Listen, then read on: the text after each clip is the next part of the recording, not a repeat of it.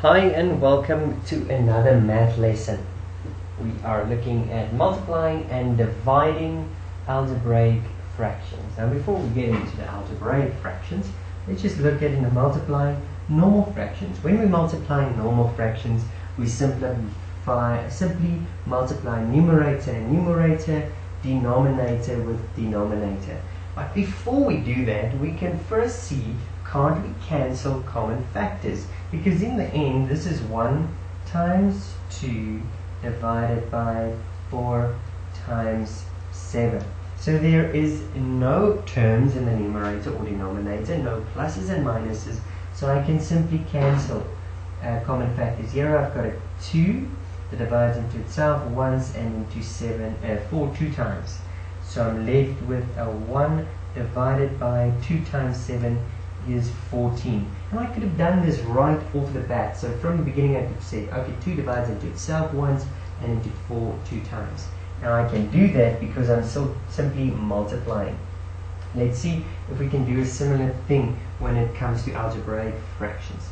Here I go. I want to multiply these two fractions, x squared over yz times y squared over xz. And here I see, okay, x can divide into itself once and into x squared. We subtract the exponents. So there's a 1, and we'll cancel with one of the two that I have there. And here's y. That y can cancel with one of the y's I have in the numerator. So I have one y in the numerator left.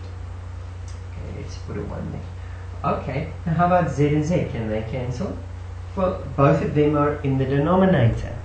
So I'll cancel numerators and denominators, but I'll multiply denominator, denominator, or numerator, numerator. So multiplying those two, I get x, y. I simply multiplied, and multiplying these two, there's no more y left, is a z and another z, so my answer is z squared. And then now we come to the more difficult questions. This one is actually quite intense.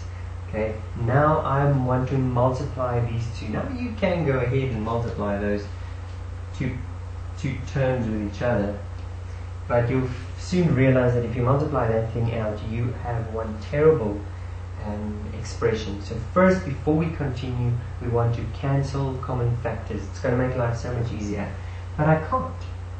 I've got no common factors. So what I'll have to do first is I have to factorize. Remember, I can't cancel x with one of those x's. There's terms. They are terms. I can't cancel common terms. So I factorize. That first one is the difference of two squares. So I get x minus 1, x plus 1 divided by x plus 1 times, this one can also go into two brackets. I see both of them have an x in. The positive tells me they both are the same signs. This positive tells me both is positive. That 1 times 1 is 1, 1 plus 1 is 2, so the two factors are 1 and 1. And in the numerator I still just have x minus 1. And now if I consider all of these terms, or each two terms, as a factor by itself, I can see, okay, that x plus 1 can cancel with that x plus 1, and this x minus 1 can cancel with that x minus 1, and in the numerator I'm left with 1, in the denominator I'm left with 1 for this side. On the other side, this denominator is also 1. I've got x plus 1, and there's two brackets, so I can write it as x plus 1 squared divided by 1 times 1 is 1 now. If I wanted to, I can go multiply it out again. These two was the result of x squared plus 2x plus 1 if I wanted to. Okay, if they say simplify, it's probably best to leave your answer then as that, without dividing with the 1. We don't need to divide with 1, it just stays the same. Now how about dividing fractions? Let's look at a few examples of dividing fractions. when we divide a fraction, we do what one of my students once taught this to me. He probably learned it by another teacher, so I'm sorry if I'm copying a teacher's knowledge here, but we tip and times. Tip and times. Well, what do I mean by tip and times? The denominator gets tipped. In other words, I have a half that is being divided by 9/6. But I'm going to tip. In other words, 9/6 will become 6/9, and I'm going to times. Tip and times. Okay. And then I get an answer of 2 divides into itself once, into 6 3 times. 1 times 3 is 3. 1 times 9 is 9. And I can continue simplifying further. 9 goes into itself once and into 9 3 times. So my answer is a third. Okay. And why is it that we tip in times? Now this is called the reciprocal. When the reciprocal of 1/2 is 2/1. The reciprocal of 7/4 is sorry, not equals to. The reciprocal of that is 4/7. It can also be called the inverse. Okay. Now, why do we multiply by the inverse? Well, I think the best way of me explaining it is if I tell you that we have 10 students, or let's make it 12 students in the class, and I am sharing one cake, or actually let's take sweets. I am sharing 24 sweets. 24 sweets are shared, in other words, so I've got 24 sweets is shared among 12 students, which means that 12 goes into itself once and into 24 2 times. Each student gets 2 sweets. Okay? So what's going to happen if I divide the denominator? So instead of dividing between 12 people, let's say only half of the class is present. So I'm dividing the denominator, 12/2. What is going to happen? Well, now there's only 6 children in the class, which means instead of getting 2 sweets each, 6 goes into itself once and into 24 4 times, you get 4 sweets each. Okay. Let's say only a third of the class is present. So in other words, 24 sweets divided in a third of the class, which means out of the 12, only a third is there, so I must divide by 3, which means there's only 4 students present.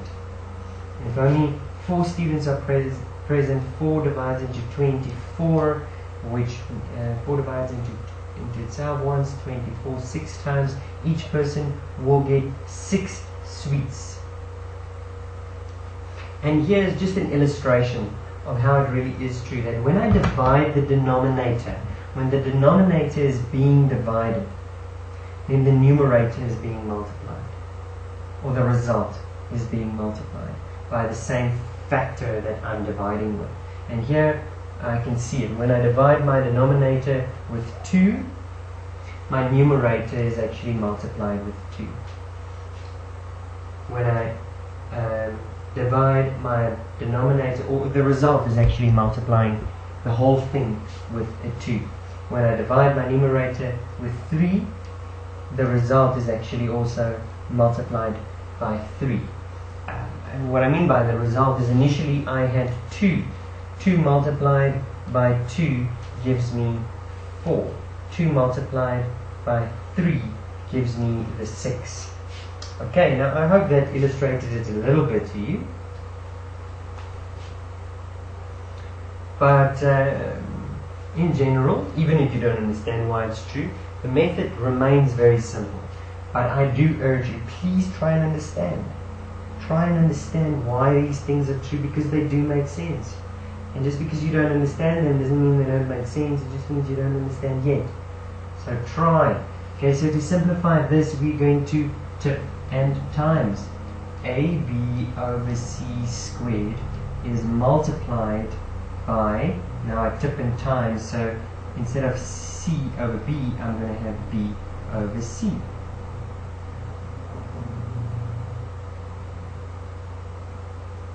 And this time, can I cancel anything? No, I can't. Can multiply those two to get AB squared, multiply these two to get C cubed. And here's one of those difficult ones again. One where again, see, I have terms. So if I do want to cancel anything, I'm going to have to factorize. So let's factorize from the get-go. Okay, x cubed minus 8 can go into a small, that's the sum of two cubes. Okay, the difference of two cubes, sorry, x minus 2, because that can be written as 2 cubed. X minus 2, now we multiply x by itself, so we get x squared. That's a negative, this one is a positive. Okay, and to get the middle, we multiply those two, so 2x, and to get the final one is also always a positive, and multiply the 2 by itself, we get 4. That's divided by, and in two brackets, the denominator can go into two brackets, so x minus 2 and x plus 2. And then I see I am dividing. I'm dividing a fraction, means I can multiply with the reciprocal. The denominator is just x plus 2, but then what used to be the denominator, and the two of them are swapping around, and you'll see this and that is exactly the same. So I don't need to go factorize. As a matter of fact, it can't, so don't bother, they're going to cancel out completely anyway. So this whole denominator there divides into itself once and into that factor once. This x plus 2 divides into itself once and into that x plus 2 once. This x minus 2 divides into itself once and into that one once. So I have in the numerator, I've got 1 times 1, which is 1. In the denominator, I've got 1 times 1, which is 1. So my final answer is just 1. And this is why I love maths. This complicated expression here is equal to 1. It's just equal to the number 1. So on page 1 in your textbooks, they might as well have put this instead of page 1. They could have written that, because that thing is equal to the same value that 1 is.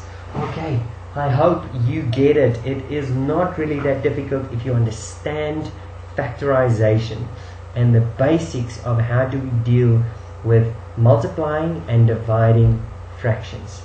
Let's just go through it quickly. When I multiply numerator with numerator, denominator with denominator, but before I do so, I can first cancel anything that's common in the numerator with anything that's common in the denominator. If I can't cancel yet because I have terms, I must first factorize. And after I have factorized, I can cancel what was common, and then the final answer I get by multiplying numerator with numerator, denominator with denominator. Okay, if I am dividing, however, when I divide, I first and always tip in times. So I tip my factor in the denominator, I tip my fraction. So if it used to be a over b, it becomes b over a. And instead of dividing, I will be multiplying.